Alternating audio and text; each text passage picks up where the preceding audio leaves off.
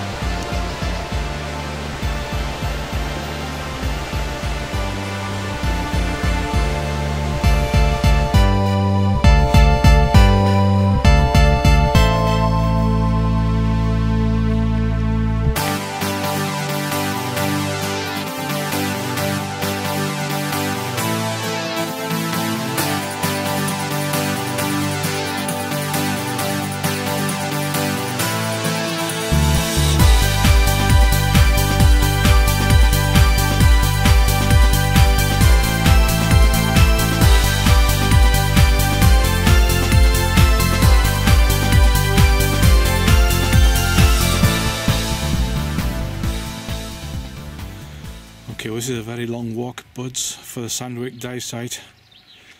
Very gruelling.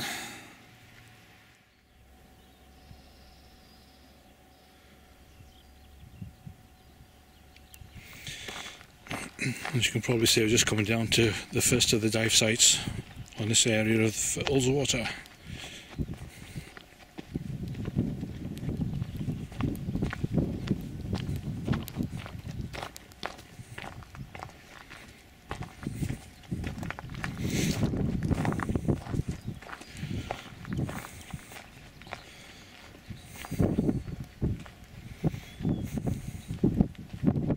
Maximum depth at Sandwick Bay is 34 metres with a gradual descent heading out from the sandy beach, and is home reportedly to a large number of eels. And on the right hand side we have a rocky outcrop which is of great interest, with a good path running along parallel to that rocky face come shoreline. Right along this stretch the rocks continue below the surface to a depth of 15 metres in step formation. From where you park to Sandwick Bay at the sandy beach here is about 400-500 metres, and another 200 metres to the bomber site. Alternatively, for those with a rib, you could launch from the Howtown public slip and out around into Sandwick Bay after 4 or 5 minutes planing. Okay, so what's the preferred site here? Well, first I'm going to throw a name at you, and that is Barnes Wallace. And this gentleman was famous for inventing the bouncing bomb that took out the German dams during World War II. And what we have at Sandwick Bay is a Lancaster bomber that carried one such bomb.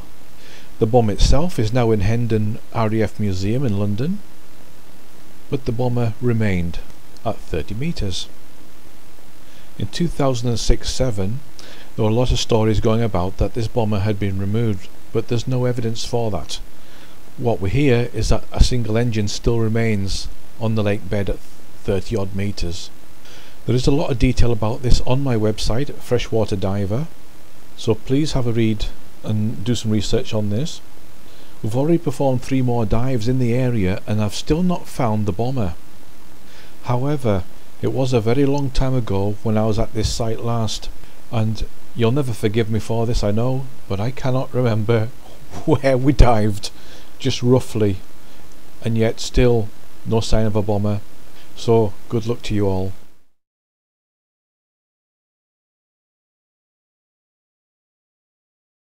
If you cast your mind back to the beginning of this film, I showed you the single track road that you have to drive down, and hopefully conveyed some of the time taken getting to this site. Equally, it takes time getting to the preferred site. With a total of 400 metres to walk, it's not exactly easy to do.